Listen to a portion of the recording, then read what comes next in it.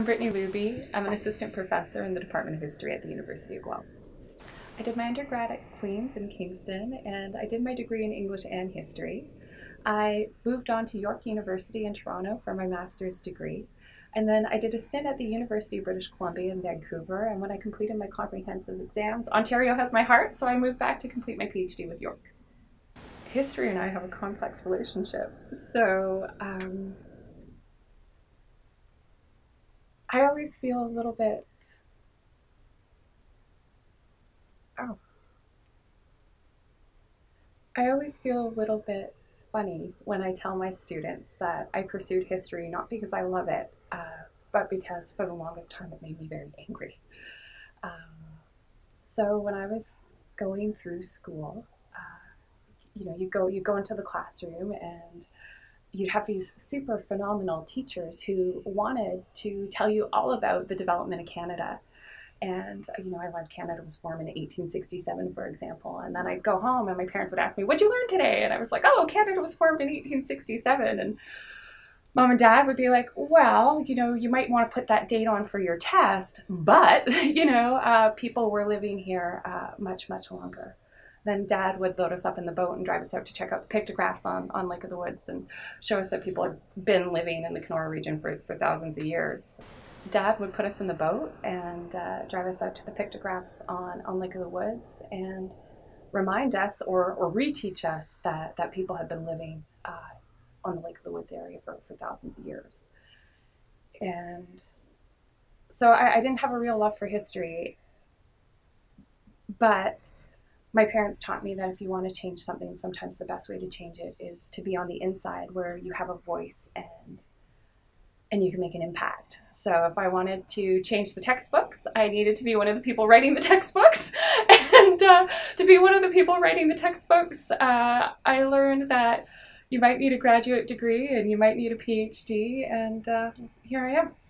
I think one of the other things that I find really incredible about the University of Guelph is the openness of the people I work with to hearing new ideas and to allowing me to be my creative self. So, I've received an absolute ton of support for creative teaching in the classroom and for creative historical production. So in addition to working on my book monograph and more traditional articles, I was able to work with an incredible team. So Kim Anderson, Kara Waycamp, Maria Shallard, and approximately 40 student volunteers to produce aerial photography to teach about missing and murdered Indigenous women.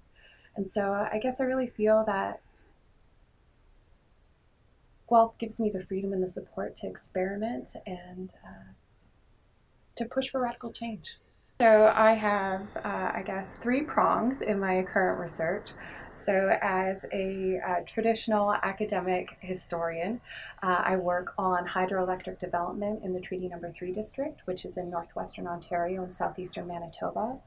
And I'm really interested in learning how Anishinaabe communities responded creatively to these hydroelectric generating stations to keep the nation alive and their families alive in their territories.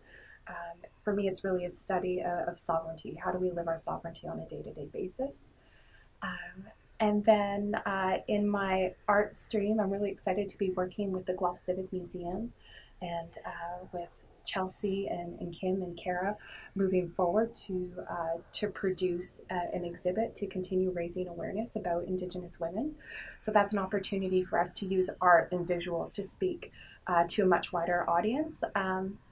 And then my third prong is children's literature. So I've developed a love for history despite my rocky start with it.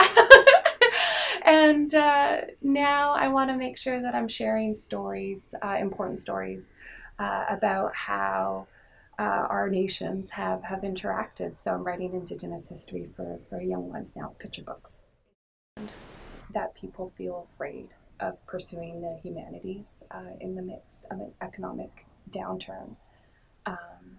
And I understand that it can be really scary when you get asked questions like, what are you going to do with a history degree? Or what are you going to do with that philosophy major?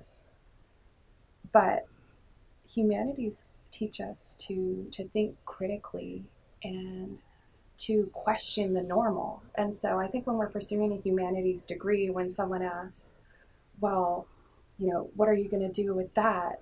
It's an opportunity for us to say, why is that the most important question for you to ask me? Um, and to really dig deep and decide what we want to be and how we want to make an impact in the world, and to find our own way to be, I think, our best selves.